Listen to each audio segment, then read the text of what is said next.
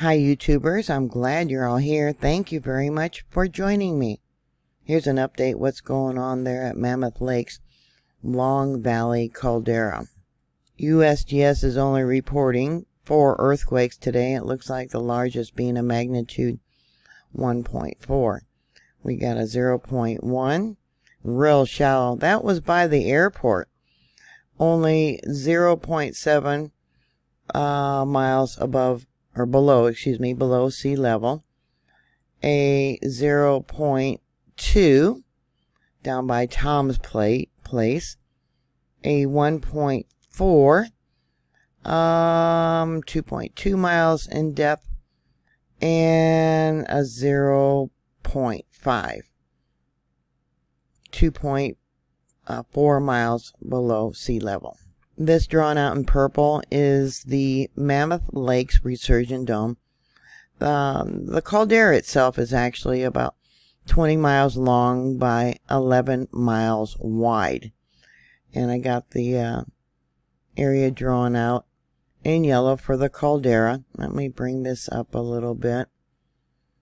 And then the purple was the resurgent dome itself. The 0.1, let's zoom into that. That was by the airport. Right there, a little concerning. This one here is in fact marked in red. Right there. They are not reporting it. It was at 13:46 Universal Time. That would have been at 6:46 a.m. We'll go to the spectrogram so you can see it. Not being reported. Alright, and then we got another one I want to cover, which is marked in red up over here. At 5:29 Universal Time. Once again, going to Google Earth, here's the location of that 1.4, but it wasn't a 1.4. Okay, it's along Convict Creek Fault Zone, and it was a magnitude 1.73. And we'll go to its seismic signature. Alright, let's make that bigger so we can see what's going on. Yeah, you can see here what would be classified. Well, we got some harmonic tremors right there. But the fault moved. Yeah, this would I often call it tectonic, but the fault moved. So here is Convict Creek Fault, and up over here is the Long Valley Caldera, Mammoth Lakes. The next earthquake marked in red at 23:55. That would have been at 6:55 p.m. yesterday, last night. And that comes in as a magnitude 1.13. Very small. We'll go back to its seismic signature. They are not reporting that earthquake. I don't know why when they had other ones that they did report that were smaller. 2 more marked in red.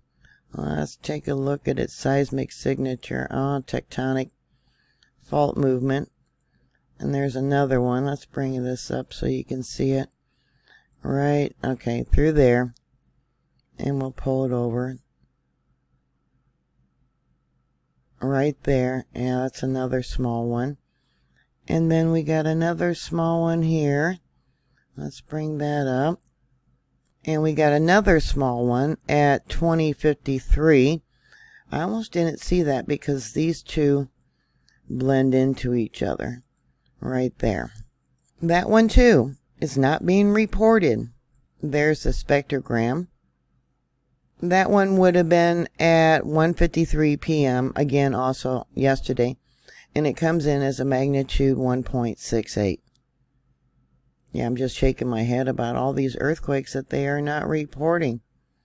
Let's take a look at the seismic signature that was going on here. Yeah, fault movement. And we'll bring it down, take a look at some other stuff. Example right there. Oh, that's harmonic.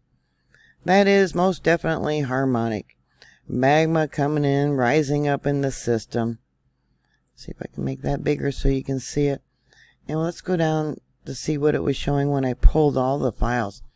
Look at all this activity. Now this is the monitor. Let me show you. Right there in the town of Mammoth Lakes. And I believe it is in the police station where the monitor is at. It's currently 3:13 p.m. their time.